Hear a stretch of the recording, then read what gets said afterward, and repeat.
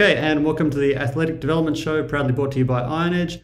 Today's guest is one of the best strength and conditioning athletic development coaches this country's ever produced. I am out of my tree with excitement to have him here. Lachie Wilmot, welcome to the show. Oh, thank you for the introduction, mate. I think you're the only one that'll say that. Just in the incredibly rare scenario that you don't know who Lachie is and you're in this space, Lachie has worked in the AFL system with GWS. He's been a high-performance manager at the Parramatta Eels.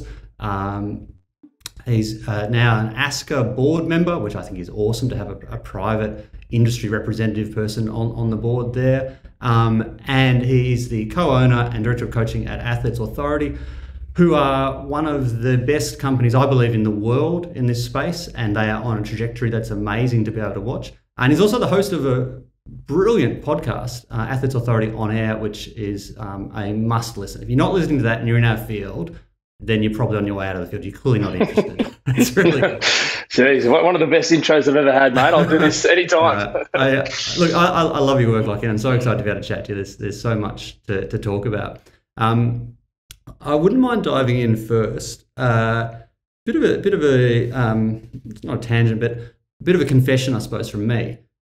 Probably every second post of yours, at least, I look at and I get really pissed off because I'm like, that's what I think. I should have said that. It's really interesting how much, and I love that Mike Boyle quote, in the beginner's mind, there are many choices. In the experts, there are a few. Like, you do come to certain conclusions based on, logic. Yeah. I'm really and listening to your Origins podcast was great, because I didn't realize how much we had in common in terms of the people we'd followed early on. But I'm really curious to hear about the giants whose shoulders you have stood on, because you've had great who luck. I love that Jim Collins term, who luck. You've come across some great people. I'd love to hear about who they are and how they've influenced you. Yeah, look, I think I probably had a bit of an inverse transition into our fitness industry. I think a lot of people start with the bodybuilding days. They jump into that. They love the bodybuilding. They then progress steadily more and more holistic till when they're a very senior coach, they're much more holistic and open with everything. I probably jumped around. I definitely got in the bodybuilding side of things when I was young, coming through the personal training ranks, but very quickly got skewed because of people like Paul Chek and Charles Poliquin when we started to look at the holistic approach to training. And Paul Chek, if you know who Paul Chek is, he's a big proponent of a lot of the holistic side of things. And that was the route I went down very quickly in my career, the eating well, sleeping well, nutritionally balanced type of side of things, the so-called functional training and this type of era where it sort of hit me quite quickly. And it's probably, if anything, made me naturally gravitate to a lot of different books, a lot of different sources for information. Even though Paul Chek certainly had a monopoly of information at a stage there where people sort of believed everything he said. But he went to full guru mode, didn't he? Didn't he? Yeah, I'll never forget early on, one of the things, I was loving him, but one of the things that turned me off a bit later in the piece was he started to quote himself in his own writings. He'd be like, blah, blah, blah, Paul Chek, brackets. Yes, like, yes. Which, funnily enough, a few people out there still do. They quote themselves. Dr. Joel Seedman being one, loves to quote himself on a few things. But yeah, so if it did anything, it did show the amount of sources that he got his information from, because he was very much about saying, I didn't go to university, I'm self-educated and stuff like that. And I think that was a really good process for me to be able to understand that there's not one way of doing things, there's multiple ways of doing it. And they were probably the early starters. And then, like you mentioned before, Mike Boyle was a big influence because of what he was putting out. And naturally, being in Australia, US coaches, anyone like that that's putting information out, if it's easy to get, because this was before social media, if it's easy to get, whether that be VCR or DVD, it's going to be more palatable to another coach. And that was where I was at. I was at a stage where I wanted to learn more. I wanted to sit down and watch videos and watch DVDs around, training. And again, this was before it was big on YouTube and anything like that. So it was a natural gravitation to these coaches that were at the forefront of educational material. And that was sort of my early days. Did you read his book first or straight to the DVD? No, I actually read I watched his Functional Strength Coach series first, learnt about his book, and then got his book after that. Yeah, I stumbled across it. I was just in Borders one day, which is a now defunct bookshop. And I used to go there and sit and just read and kind of hang out there and drink coffees. And I stumbled across his book in 2004. And it just changed my life. I was like, this is just ridiculous. And to be honest, it was very similar. The first book I ever read in this industry was a book a long time ago now that was it's a bodybuilding book, and it was something that was typically not something I'd probably read now, but it was I got it for Christmas, and it was basically your 12-week sort of body challenge, and I read that cover to cover in about 2 days. Was it Body for Life? Yes, correct. Body for Life, Bill Phillips. Yeah. Yes. And in high school, I hated reading, hated it. I think I managed to get through high school without reading a single book completely. I managed to do the half-ass way of doing it, the cliff notes and everything. Yeah. But yeah, when I read that, that was my turning point where I went, well, you know what, there must be something to this, and followed from there. But ultimately, that was sort of the people that influenced me from a distance, and then going through the process of my undergraduate degree, moving into more professional settings. Probably the two biggest influences for me were two of my managers. One being John Quinn, who was my first performance manager through the Giants. Jackpot. Yes. So for those that don't know, he was at Essendon for 10 years. He's an Olympic track and field coach. And he was the one that really taught me the benefit of making an athlete athletic, not just getting them strong, not just doing X, Y, and Z, but actually having an athlete be athletic. And that's where a lot of the concepts around contrast training and plyometrics and all this integration that I love doing now really came from. And he was a very coach, so he was very coach dominant. Probably had a bit of a feel around the fact that physio shouldn't be on the gym floor and stuff like that. So a little bit of an older mentality in that sense. And it was really good for me at the time. And then when he moved on, and David Joyce was my next manager. And for those in our industry know, David's a fairly significant figure in our industry with a lot of things. And he was sort of the other contrast side, where he was a physio turned S&C, so to speak, and was very integrated in everything he did, and taught me a lot about how physios integrate with strength and conditioning, how a performance model acts as a whole rather than silos. And I think that, again, was just that next string to the bow that I had this whole side of making an athlete athletic, and I developed a lot of systems around that. And then shifted that across to, well, the fact that an athlete is always about to get injured or are injured, that not having an integration of physio is just insane. So to start to understand that flow, and again, working with great physios at the Giants who understood that lifting and being strong was a good solution to injuries, was a massive benefit to me, and the way my systems evolved over time. That's huge. It's amazing how much luck can feature into things. Like what an amazing sequence. Like if you'd run into them in the opposite sequence, it probably wouldn't have been as good. 100%. But it's the right order, isn't it? Yeah, no, I completely agree. No, spot on. That's great. They're huge. So I'm curious. We're talking about Paul Chek and the others. You seem to me to have done a very good job of being agnostic, of not. There's some people. It's like someone is almost like they become a disciple of a certain person. And I've always thought the best thing is to kind of get a bit from here, a bit from there, and put your own approach together. As a young coach, it would have been quite easy to get sucked into thinking that certain people were the be-all and end-all. Were you just naturally skeptical, or did you get sucked in a bit when you were younger and go, and jump the shark?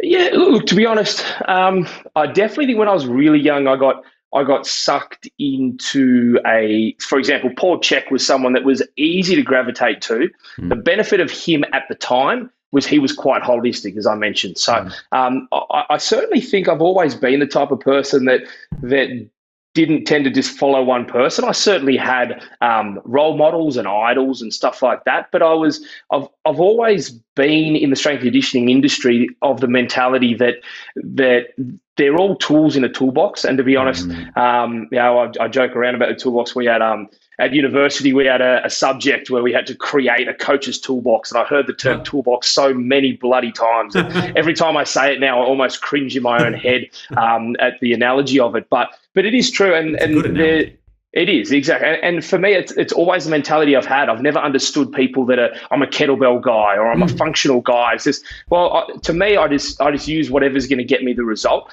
And something that I've always said with both methods and tools is that everyone gets results. That's the hardest thing about our industry, even industry, not injury, even the most just Muppet-based people that they have had a result with someone at some time that has resulted in them believing so wholeheartedly in their method or their design. So there's always going to be context where you can see where something would work or how something would work.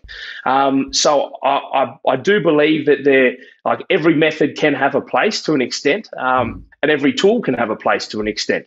There's certainly some tools that are far more risky than others. That I typically may not use on a risk-reward basis, and same with methods.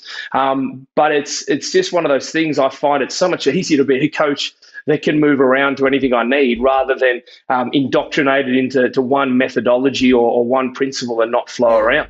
It's just crazy, isn't it? It's like if you're a tradie and you had to sign up and you were like, I'm an electrician and I'm only going to use, I think Mike Boyd gives the example, a chainsaw, or I'm only going to, it's like, you want to be able to change at will, and that's the common saying, isn't it? When all you've got is a hammer, everything looks like a nail. And it is the same principle in strength conditioning. When your only methodology in history is around, say, getting strong, then you believe everything is a weakness. Rather than integrating, could be explosive power, could be change direction, all these sorts of things into it. And not to say strength doesn't help along the way, but it'd be very hard as a coach to go along your life like that, I think. It's interesting. Our industry is often, so many people in the space do have a really significant strength background. And I remember talking to a coach once, and the question came up of how strong is strong enough? Like, you're never strong enough. I'm like, I don't reckon I agree. I think once you're a little past, Matt Barr put it really well once, if you're a little bit to the right of where the law of diminishing returns flattens out, that's probably a good spot to be. Like, you're not going to be a better athlete. If you've got someone squatting 140, they're not going to be a better athlete squatting 300 kilos necessarily. My response to that would be, I don't think you can be strong enough within your constraints of time. So, for example, if I'm a rugby league player, I need to be doing rugby league. Like, I need to be learning rugby league. I need to be a PhD in my sport. Now, if I have allocated to me 3 1-hour lifts a week, and that's what I'm going to do. If I need to get better at kicking, maybe I eliminate one of those lifts, in which case I have 2 lifts a week. But if I just rest, I'm always going to try and get my athletes stronger within those 2 lifts. But I'm not going to go to someone that's squatting 2 times body weight. We need to add another session to get to 3 times, because you're never strong enough. Because you are strong enough. There's plenty of examples where you're strong enough. But within the constraints of time, I certainly believe I'm always going to chase. And that's the mentality I have with my older athletes as well. I work with many older athletes when it comes to AFL and things like that, where they're at a stage where they don't necessarily need to chase to get stronger. But that doesn't mean the mentality of the 2 sessions that they do that week is not going to be get stronger. But I'm But I'm certainly not going to hit 4 weeks of 1RMs hoping to try and PB them by 2.5 kilos, because it's just not within the constraints of the time that you're allocated. Yeah, couldn't agree more. Now, an area where we're very different is that you have an Olympic level bias to action. I'll tend to overthink things, and 6 months or 6 years later, I'm still talking about a thing. And you were just like in there 6 minutes later. I love the story of how you discovered that strength and conditioning coaching was an industry, and you went from basically discovering that to discovering you needed a degree to enrolling in the degree pretty much in a 24-hour period. Yes. Yeah, I did. Yeah.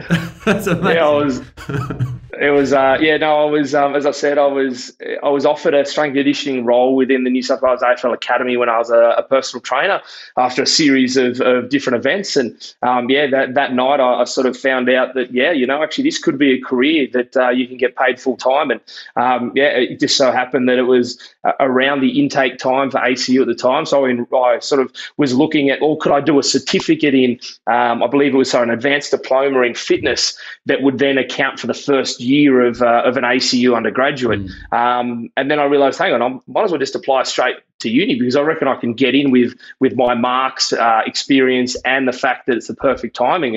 And put it in. And then the next week later, I was suddenly put into it, and next thing I was enrolled in a degree, and off I go. So, and I sort of said that at the time it was one of those things where when you're an older coach, and at that time I was 20, 21 going into uni, definitely not old, but old for starting uni.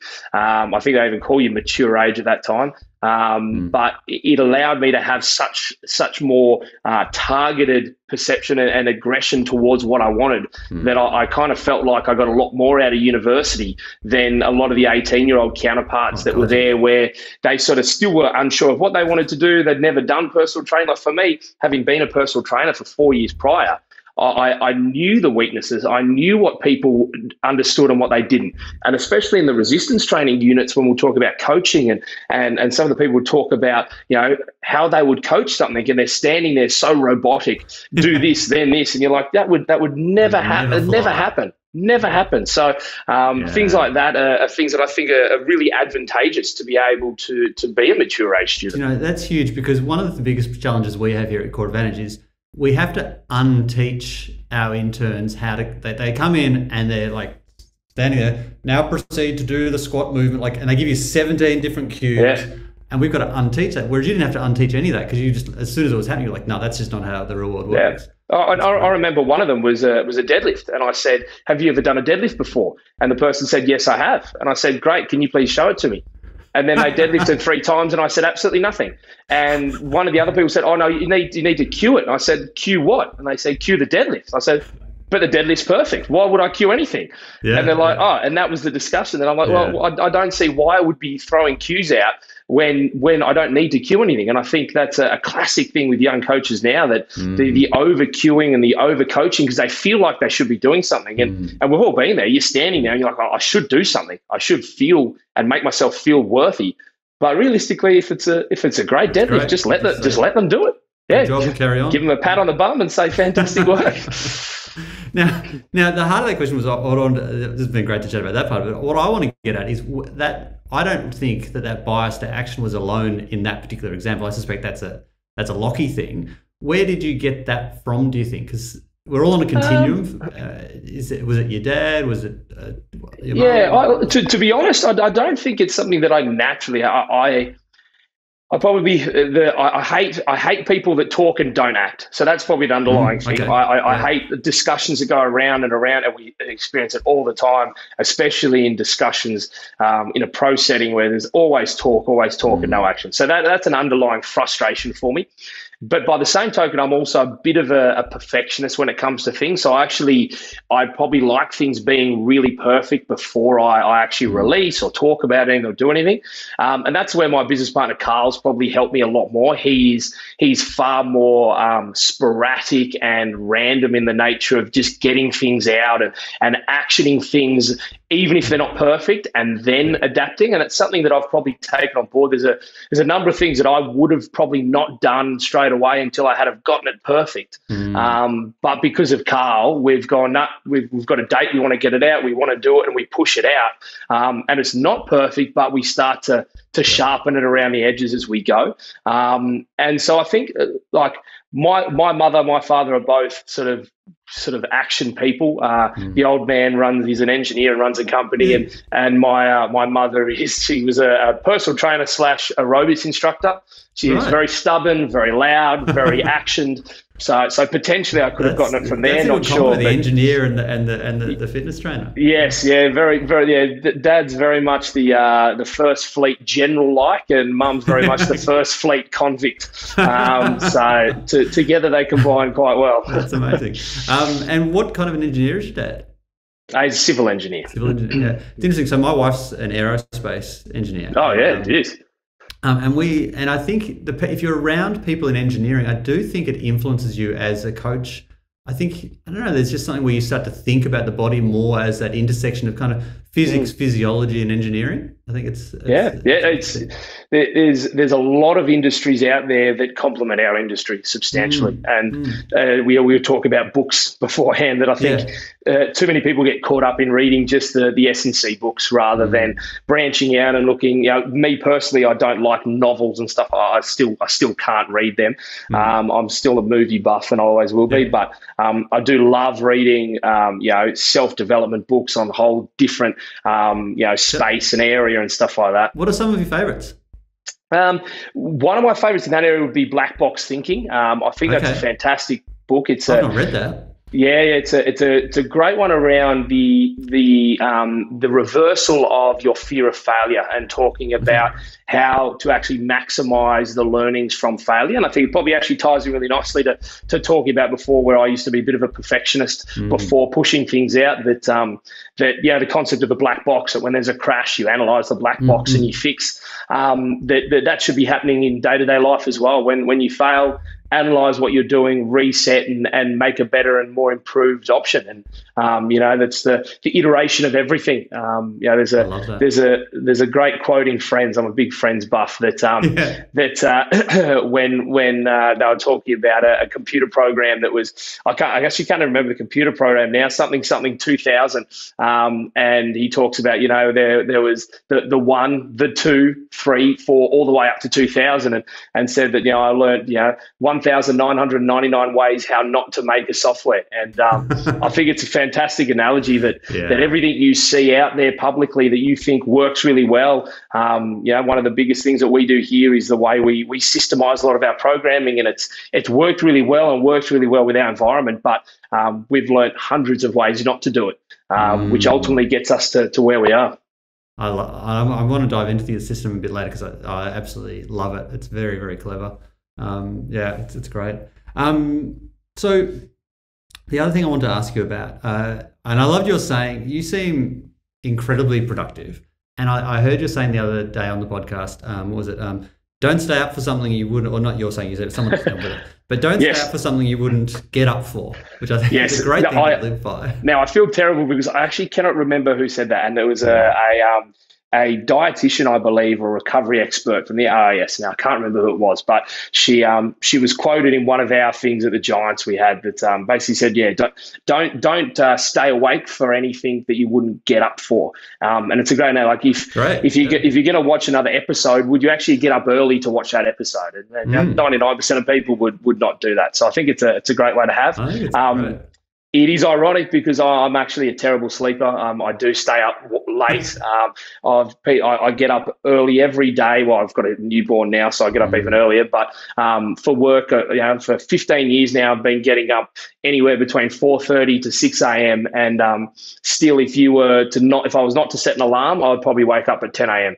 I still naturally have. Everyone says, "Oh, you get used to it." And don't get me wrong, I'm used to it. But I certainly haven't learned how to get up early. I naturally, my ideal would be probably in bed about 1 a.m. and get up about 9. That would be the ideal, but alas, that's not the world we live in. So what's your daily routine like? I'm curious how you structure things. Yeah, so I get up at the moment I've got a newborn, so as I said, sometimes I'm up at 4:30. She's 6 months, just turned 6 months. So she's going. Yep, she's still doing things. But look, I'll get up anywhere between 5 and 6 a.m. And aim to. I'm lucky enough that I'm quite close. I know so many people in our industry, and it's almost a badge of honor these days. People say, I take a cold shower, I journal for half an hour, I do meditation for 20 minutes. I then, things that they do, it's just, the Tim Ferriss morning sounds like it takes about 4 hours. I'm a big believer in having key things that I know no matter how busy I get, I will always be able to do. And the two biggest things for that is before I go to bed, I'll write out all my to-dos in an app that I have. And then I take... it's called To Do. So it's Todoist, I believe, actually, Todoist. And that then I then take all of the to-dos for the next day and I put them into my Apple calendar, and I map out and I book in blocks of time for my whole day. So my whole day is filled every minute when I'm having breakfast, lunch, everything like that. Even if I don't completely stick to it, it gives me an action plan, and that is literally the two things that I do to solidify my That's routine. huge. So if I know I can do that because it only takes 10 minutes and I do it in bed. I know people say don't use your phone in bed, but that's what I do. That's how I let my brain get everything out and be able to relax. And so then in the morning, I simply, I get up, I pack my bag, shower, pack my bag, get out the door. I walk to work, takes about 10 minminutes. On the way, I sit down at a park bench halfway and I do 10 minutes of meditation. Now, that's the ideal. Sometimes if my daughter's been a bit annoying in the morning and I'm late, then I won't do that. But if I've got time, I will. And then from there, roll in and from about sort of anywhere between 6:30 and 7 a.m., I'm in the facility till about 6 p.m. And each day is a little bit different. Obviously, we're in lockdown at the moment, so my coaching is almost zero at the moment because of my coaches. We're keeping all of our coaches on, so we've got a number of full-time coaches. So they're supervising in pairs training outdoors. So unfortunately, we're doing very little coaching because if we coach, we're then a third person in an environment that now is no longer COVID compliant.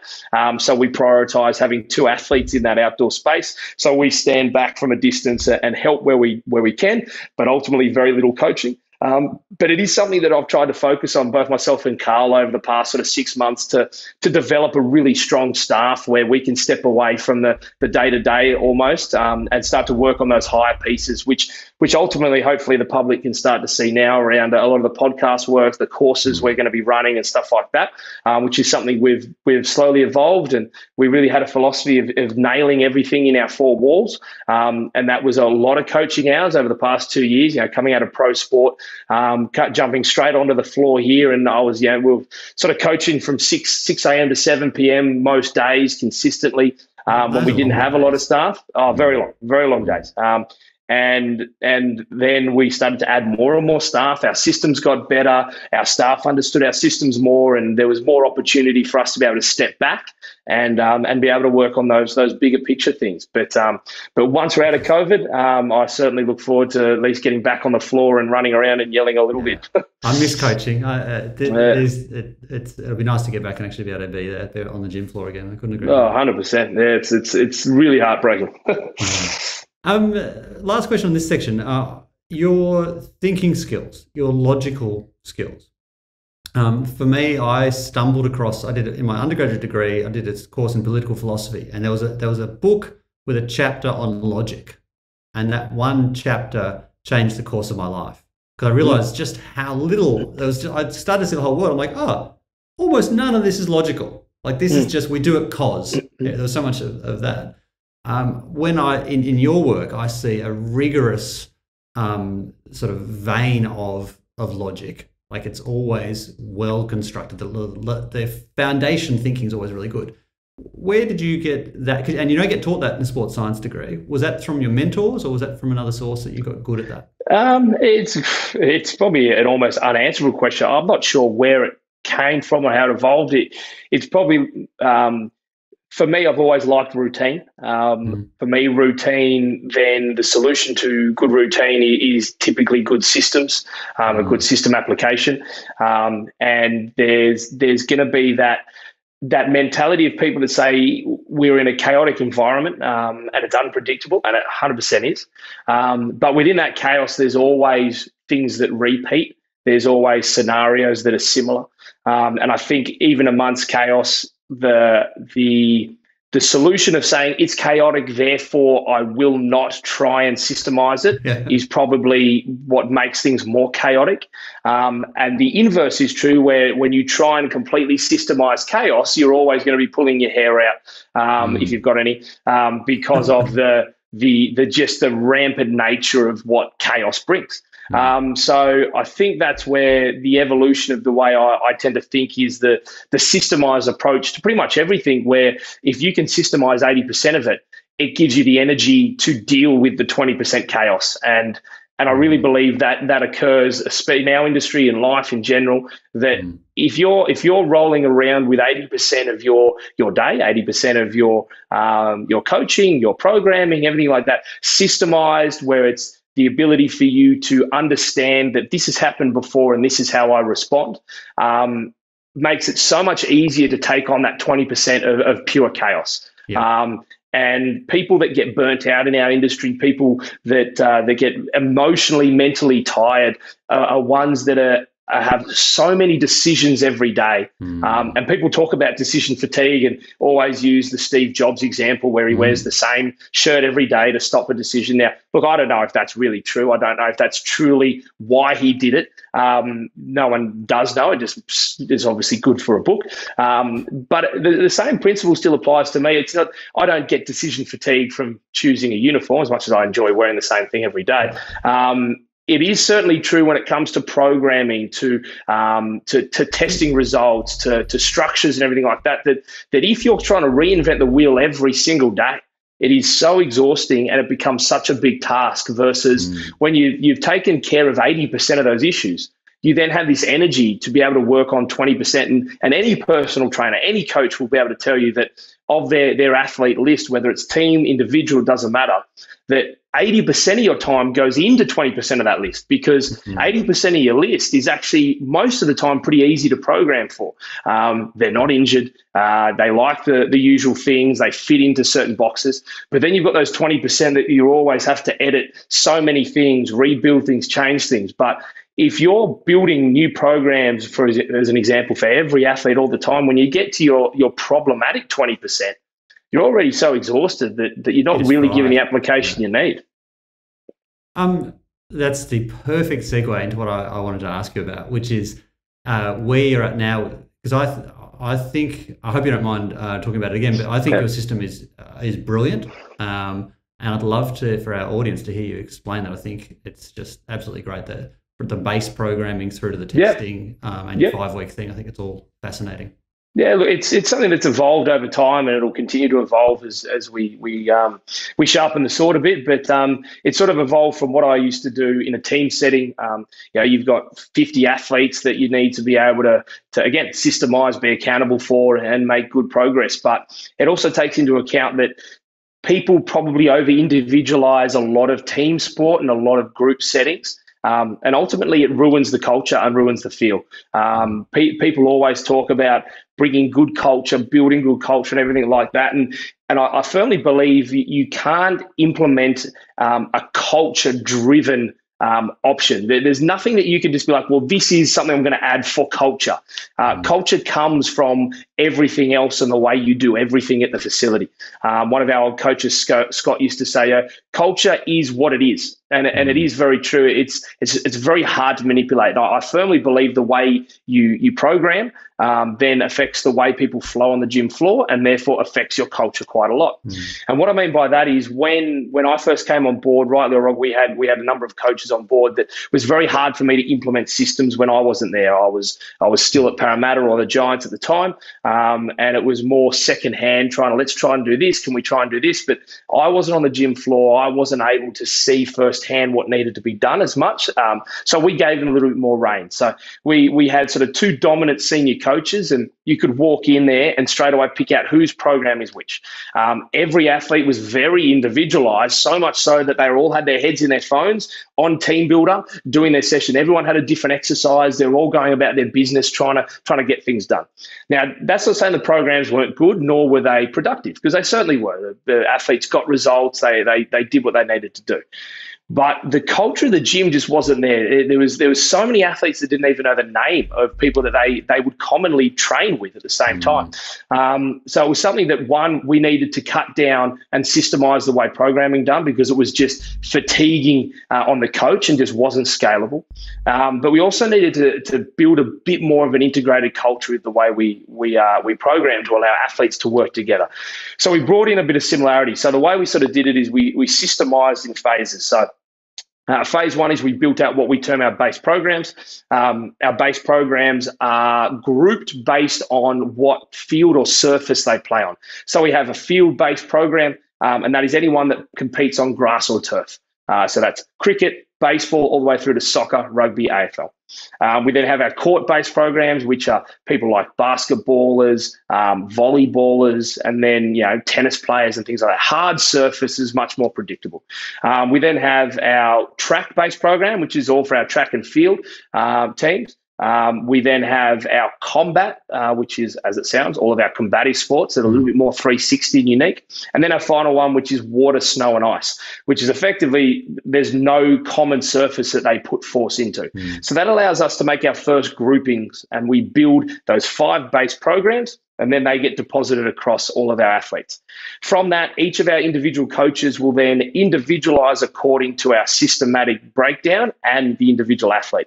So the first thing they look at is, okay, where are they at with their plyometrics? So we adjust their plyometric stages and phases and allow them to be specific to where they are in their progressions. The next one we then look at is how do we then adapt it to the sport itself? So when it comes to the sport, they're each going to have what we term extensions. So, for example, on a field-based program, we might look at cricket. It might be a fast bowler. Therefore, there's going to be a rotational extension. There's going to be an upper limb extension, shoulder extension. So these are the things that we can look at and go, okay, we need to add these extensions in. So they have specific lots where they can pull exercises out and replace them with these specific extensions. The next one we then look at is injury history and the sport in relationship to resilience programming. So what injuries have they had previously? What injuries could they get from the sport? And that's what governs a lot of their resilience exercises. So again, within our breakdown, we can have allotted spots where our coaches will pull exercises out, then replace them with these specific resilience exercises.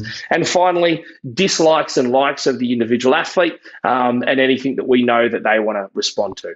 And from that, we now have these big key lifts that ultimately will be quite common amongst field-based sports. So if you're a rugby player, soccer player, you might all be doing an A1 where you're doing a trap bar deadlift. And guess what? That doesn't mean that these athletes go, oh, they're doing the same program.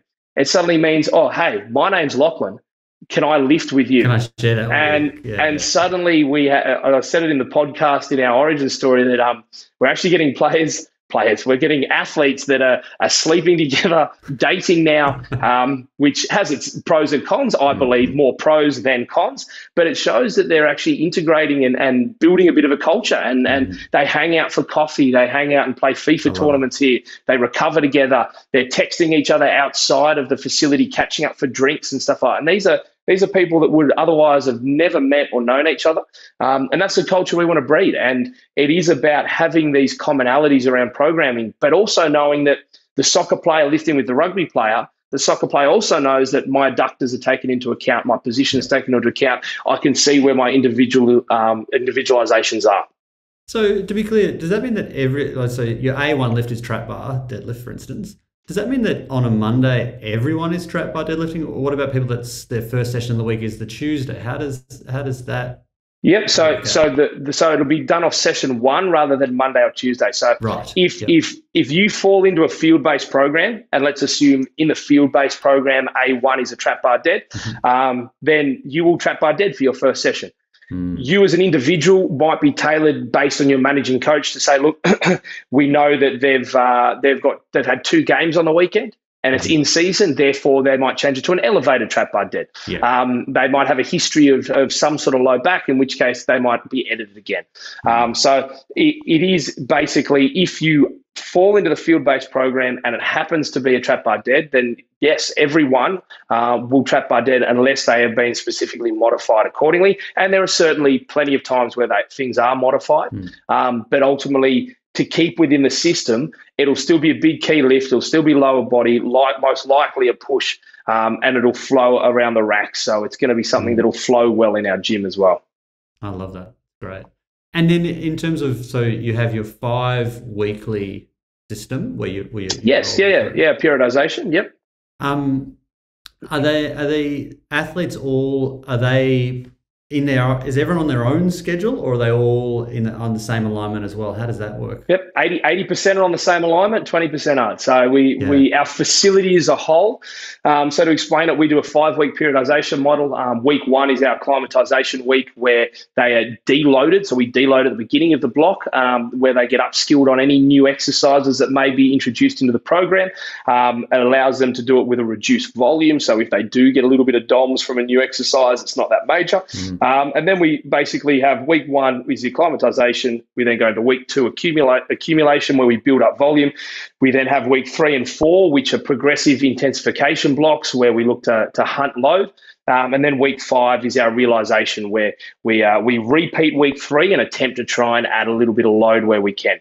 That 5-week block, sorry, what was that? So that's awesome, because that means that in that week 5, around 80% of your people are chasing PBs in the same week. That's going to be a vibe in there, yeah. Exactly, it's where our bell gets rung a lot. We have a real good vibe with it. So we do that. So then, because on our week 1, where we're deloading volume, I personally hate losing training to testing. I think testing is quite valuable, but I also do love getting results within training sessions. But there are just some tests like isometric mid-thigh pulls, counter movement jumps and stuff where you just kind of need to test it. You can't always have it in the program. So every 5 weeks we do test. So on that week 1, which is that acclimatization week, because their volume is less, their session time is less. So it's quicker for them to get through their program, which gives them that extra time to be able to test. So we test everyone every 5 weeks. And our philosophy is it's about the trend. It's not about the acute result.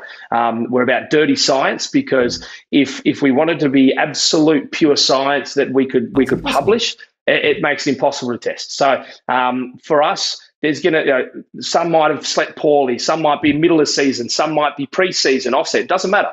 We test, and some people might be sick. We don't catch it up. There's nothing worse than trying to catch up testing. We have a week of testing, and then someone comes back the next, I was sick. Can I do my Nord board this week? No. If you miss it, you miss it, because otherwise you'll be testing someone every week. It just becomes too hard. So week 1, we tick off all the testing. Our sports scientist, Adam, gets on the gym floor. He grabs everything. Yeah, he's fantastic. What a find. Yes, no, it was very good, very good. He found us, luckily, and thank God. Your magnets, exactly. So and that's where parents and athletes really trust what we do, because we show them the results where they get a report every 5 weeks of where they're at, and sometimes they go down on things because they're fatigued, but it's the trend that we look for. That when they arrived to us, they had a squat jump of 20 centimeters, and now they have 29 centimeters. Which is amazing. In between that, they've maybe come up, gone down, come up, but the trend is what we want to look at, because we're a long-term facility. We don't bring athletes in for 4-week stints to make them better. We bring athletes in for 12-month contracts, and we make them better. Yeah, I love it. This is a shitty question, but I'm going to ask it anyway. Yeah. If you had to just pick 3 tests, what do you reckon you would pick? 3 tests. I'd probably pick 3 tests. That's a great one. Yeah. I like a 3 hop for distance. Would probably be 1. I would then probably go, I'll make it even easier for myself. Let's assume we're not accounting for any lifting testing for 1RM, but I'd go an isometric mid-thigh pull for strength. I'd use a 3 hop for distance for some explosive measures. And honestly, I would probably use a Nord board because of my context, the amount of team sport athletes I deal with. Hamstrings are number 1. So for me, it's a big influencer in my program. I love it. That's great. Next, I've got a few technical questions. But the first one's sort of more political technical. Political, here we go. How do you go with, there's interesting trends. Like, for instance, at the moment, there's this trend where there's people arguing that technique doesn't matter. Just lift it however you like. Lower back pain's just imaginary. Mechanical back pain's impossible. Just do it and you'll be fine. And to me, it's pretty careless. How do you go, and it makes us sound like real sort of nerdy sticklers for technique. How do you go about breaking down something like that? Because that's a ridiculous idea. How do you deconstruct that? Exactly the same as every other ridiculous idea that exists in our industry, that people grab a pendulum and they swing it to one side because it sells, or they swing it to the other side. It's the same as, back in the day that I remember, without naming names, there's a number of coaches and a number of institutes out there that believed on certain blood pressure cuff results with lower abdominal core control on the floor before anyone could even do anything standing. So you had to be able to nail your lower abdominal wall before you were allowed to even grab a dowel to squat. I am so glad you brought that up, because that was my pet. I remember I was right there at the same time as you, and this was a bit of a checky thing. And I remember there was a seminar by someone who'd been up at the AIS, very highly credentialed, and it was like if someone were activating their rectus abdominis, they'd be like, "Oh no, you're activating your rectus abdominis. That's terrible. It's global stability." I'm like, I'm pretty sure this system evolved as a team of muscles.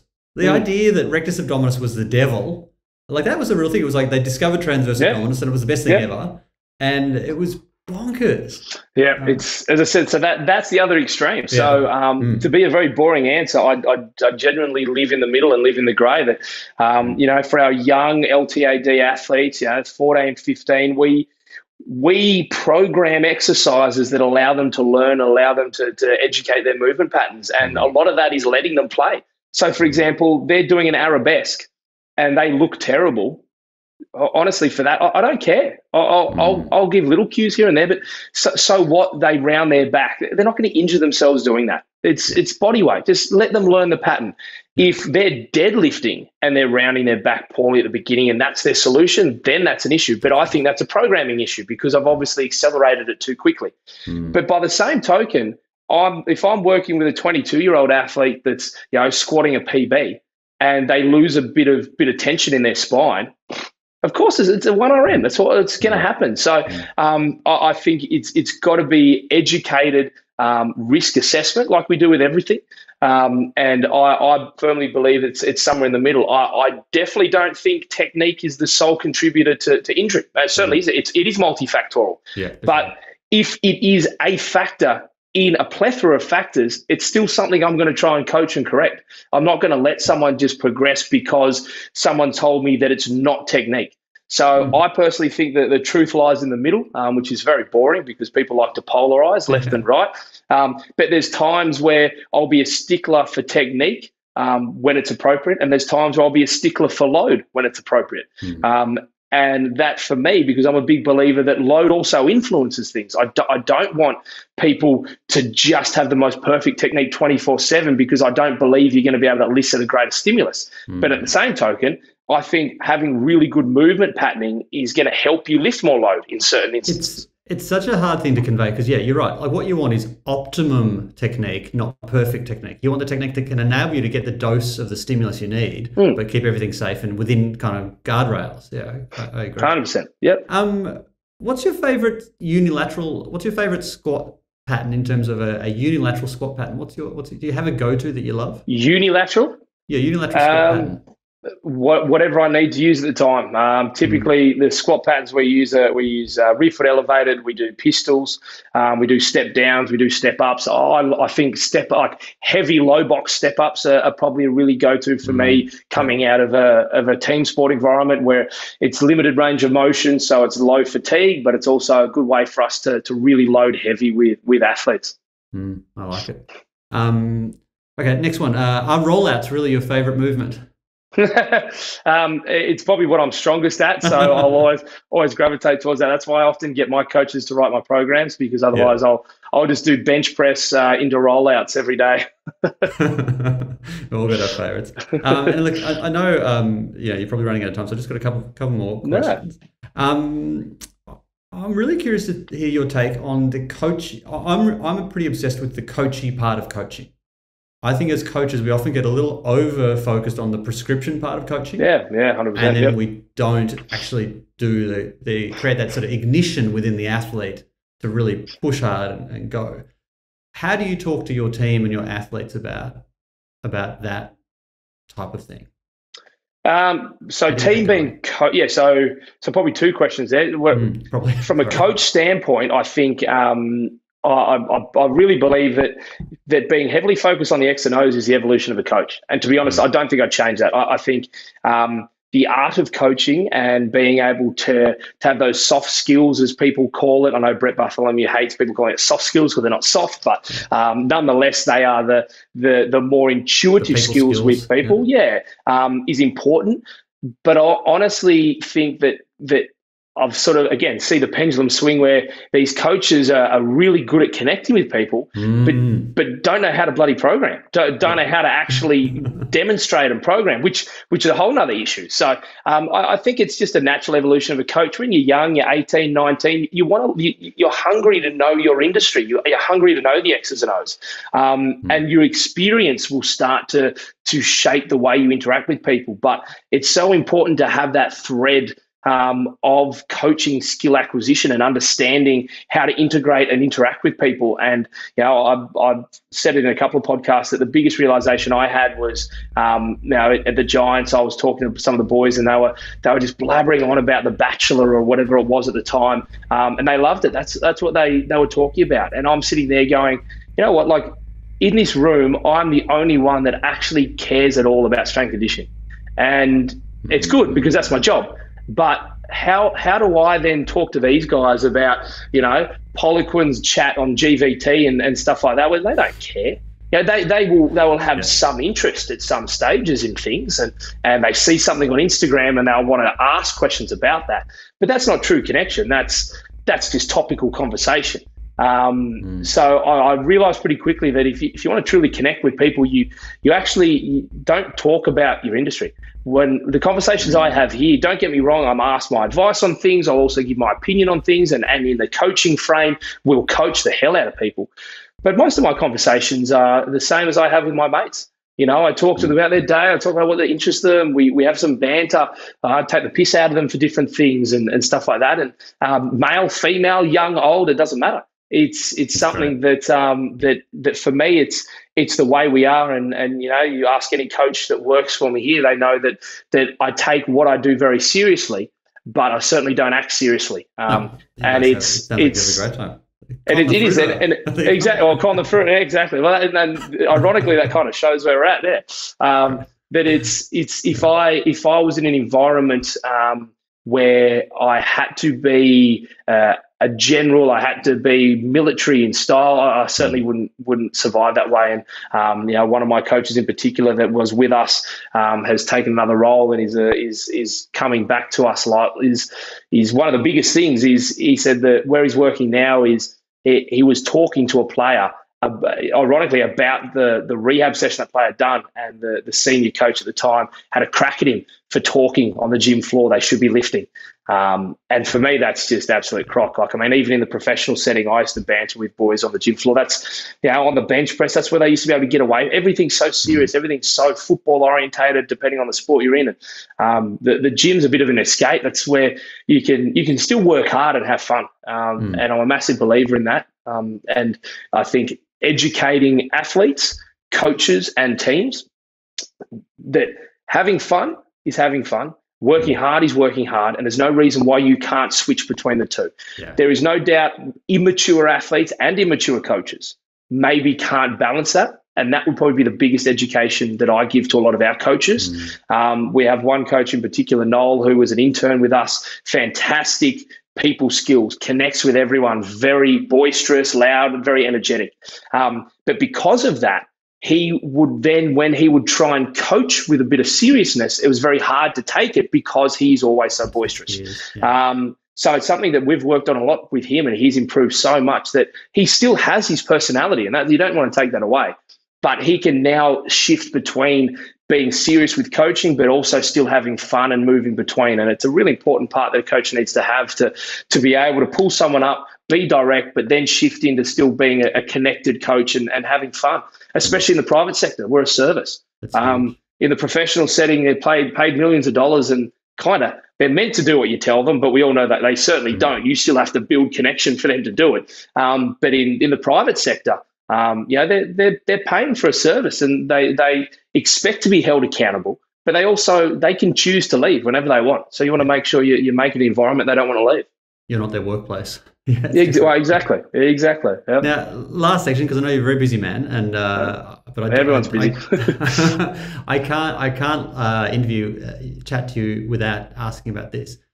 I am fascinated to see the way in which you have torn up and reinvented the rehab space. Like what you guys are doing, to me, is kind of the holy grail of rehab, where you're actually bringing the teams together, bringing the the physio and the strength coach and the sports med doctor and actually getting that genuine high performance environment in a private setting. It's great. It's like the results are going to be just off the chart. Like it's good now, but you wait in a couple of years, I think it's huge. Something I've always thought about as being kind of, the ultimate, the sort of utopian ideal. Can you tell us about how you make that work? Because I've always been curious. It's always been saying, this would be great, but I reckon it'd be so much headbutting. How have you made? One, good staff hiring, but people that have a common goal. But ultimately, it's the way you frame it, and the principle is we sell a result. We don't sell the process, even though you've got to love the process. The thing that's sort of broken with a typical physio model, and this is from an athletic standpoint. So remember, it's the general GPs that just have a sore knee, going to a physio to get a bit of treatment. Of course, that can help and can work. But for athletes that are looking to return to their sport, to be able to perform at an elite level, that have a long-term injury, them going to a physio for X amount of money for every session, where for them, they don't want to spend the money. So there's an incentive for them to actually go less and less because it gets more and more expensive. Then it's not the mentality we have, because ultimately as they graduate into more and more training, you want to keep on top of them and them actually working harder and harder before they go back into play. The mentality of them starting with physio, where they have a handful of exercises and forget about everything else about their body and just focus on, let's say, the knee, and they slowly get out of pain with the knee, and then they're like, yes, I don't need to see the physio as much, is a mentality that is not going to take you to a high performance level. When you compare that to what happens in the pro sport, and that's what I took it from, is looking at pro sport, and myself and Carl said we want to replicate our facility, not just from a performance model, but from a rehab model around professional sport. The performance model came first because that was an easy one, because you only required strength conditioning coaches.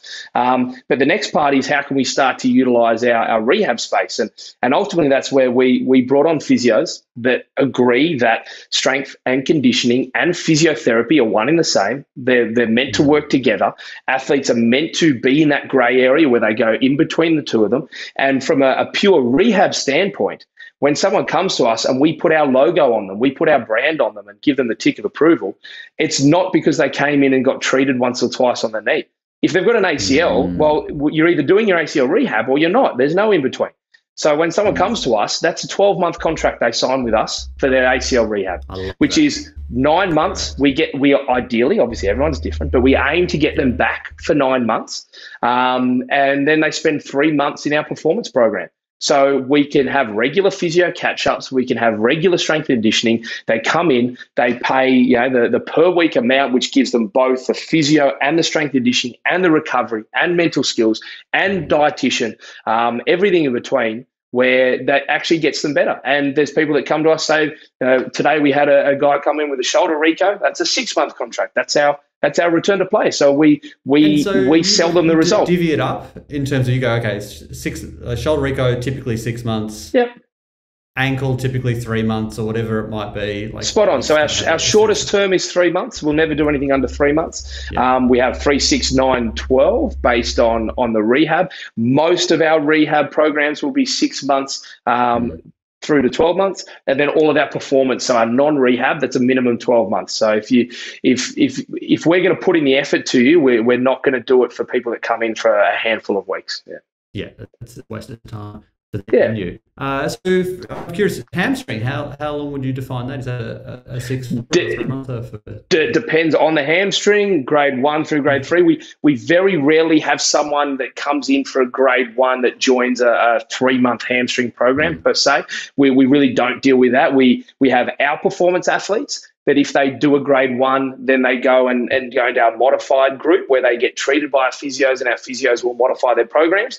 But our minimum is 3 months. So we'll normally deal with our 2 and 3 month, grade 2 and grade 3 hamstrings. Yeah. But that 3-month contract will also involve them being back playing and just continuing their training to make sure that we're on top of them for their return. I love it. Great. And do your physios do the internship as well? So are they is everyone learning through the same information? Yeah, so they certainly, they don't necessarily, so From our staff, a lot of our staff have come through our internship. That's where we've hired them from. In our rehab space, we've got Mon, who was an intern. She's now a physio, so she got found through our intern program. One of our new physios, Will, has done our online mentorship when we had that, so he actually knows a lot about what we do. Our other physios haven't come through the mentorship per se, but Justin, who's one of our physios, was one of our athletes, so he's actually been in our program. I met him when we were up there, I think. Yeah. Yes, exactly. Yeah. So he was actually within our athlete program. I could have this wrong. I think for about 18 months, 12 months prior anyway. So he was a touch footy player. So he's actually experienced all of our systems firsthand. And then we have Will, who's one of our senior physios. He hasn't come through it, but he gets upskilled in all of our education things. So we have regular PD. So all of our athletes are all of our coaches and all of our physios are all on the same page. As far as our systems, that is our onboarding. That's our education. That's our upskilling. And they see it day in, day out. That's great. I love it. And before we let you go, what's the future hold? You'll be cooking up more stuff now because you've got a bit of time to do things. What's the next 12 to 18 months look like? Honestly, obviously with COVID coming, it took a bit of a hit for some of our stuff, but a majority of what we're looking at doing over the next 12 to 18 months is our external education. So putting ourselves out we have a coach immersion program, which we've had to delay a couple of times. Because we were going to get up there for that. Yeah, so hopefully we can just get this bloody lockdown stuff out of the way and move on with it. But that's going to be some great experience that we want to really push. We're then looking at, we've got a performance rehab certification we'll be looking to launch at the end of the year, which will be looking to basically close the gap between graduates and end stage rehab, teaching physios how to be better at end stage and teaching S&C coaches and EPs how to be better at early stage. So there's actually some really strong systems and curriculum around proper rehab. So really excited about that. And then obviously the podcast side of things, we're really, really trying to get some good content out there for the industry that hopefully people will enjoy and get a lot out of. It's brilliant. I love it. It's definitely compulsory listening at I appreciate it. In the space. It's really thank you. No, I appreciate it. Yeah, look, you've been so generous with your time and your insights. Thanks for what you're doing for the industry. We really appreciate it. I think it's wonderful. Where can people follow you and keep on track with what you're doing and what you're doing? Probably the simplest thing is both Athletes Authority and myself on Instagram. They're probably the easiest. So Athletes Authority is, as it sounds, Athletes Authority. And I am performance coach _Wilmot. They're probably the two main things. I've got Twitter and Facebook and LinkedIn and stuff, but I rarely check it. So if you've messaged me on there, I apologize because I rarely check those things. But Instagram's probably the easiest one that I tend to go to. Get around to people. Awesome. Exactly. Right. Lachie, thanks so much. And thank you so much, mate. Appreciate your time. Love it. Right. Cheers. See ya. Okay, hope you enjoyed that episode. You'll find all the relevant show notes over at coreadvantage.com.au. Also on the website, you can find more information about our athletic development services, education, short courses, and everything else we're up to. So that's coreadvantage.com.au. Cheers, guys. See ya.